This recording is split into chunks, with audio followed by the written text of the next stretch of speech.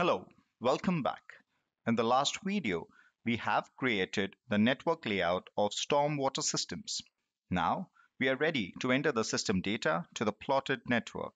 In this video, we will learn how to enter the element data using the Properties Manager and the Flex tables with steps to enter rainfall data using Storm Data tool.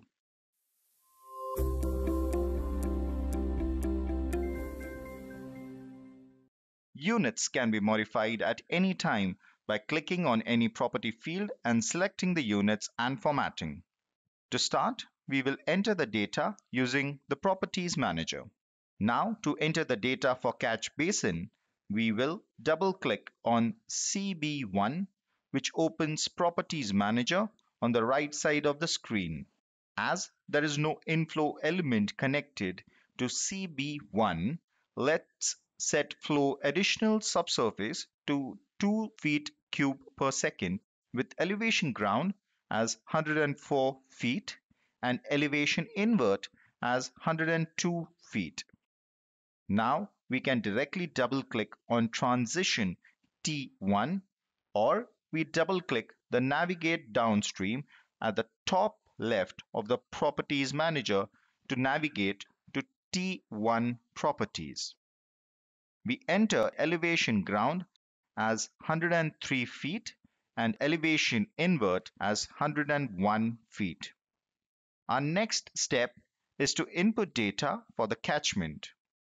For that, we double-click on catchment CM1 and enter an area of 5 acres. We will set the runoff method to rational method with the runoff coefficient as 0.65. Generally, larger areas with permeable soils, flat slopes, and dense vegetation should have the lowest C values. Smaller areas with dense soils, moderate to steep slopes, and sparse vegetation should be assigned with the highest C values. We set the time concentration to 10. Now, to select the outflow element, we open the drop-down menu and click on Select Outflow Element. After that, we will select CB2 from the drawing. CM1 will be connected to CB2 by a dotted line.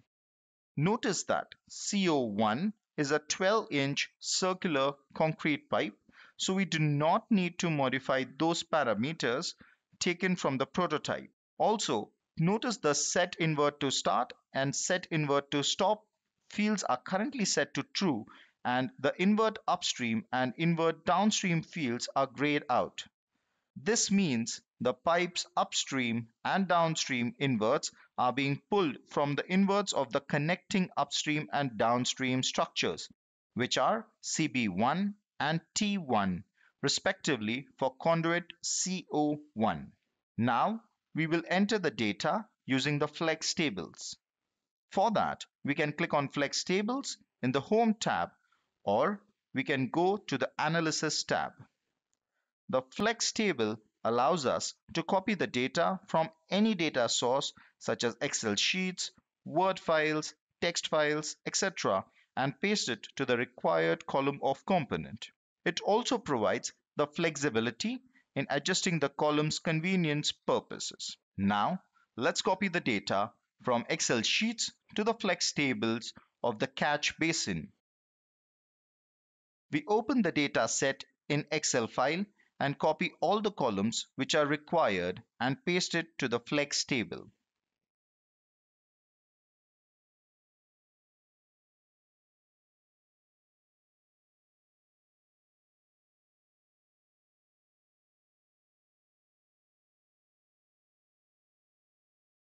After adding all of the data for components, we finally assign the storm data to the network. For that, we can click on Storm Data in the Home tab, or we can go to the Component tab.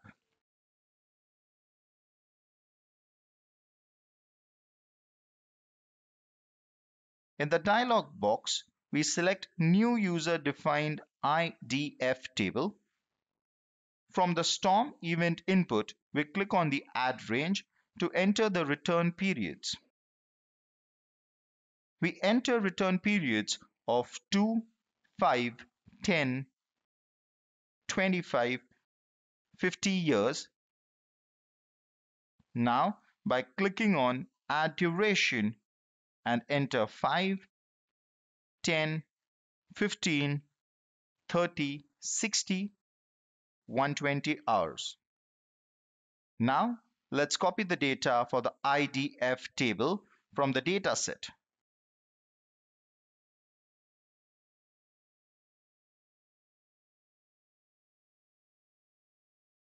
From this, we get the IDF curves. We close the dialog box. For the last step, we assign the storm event to the network. For that, we click on Storm Data and select Global Storm Event. From the drop-down menu, we select the user-defined IDF table 1 to 5 years.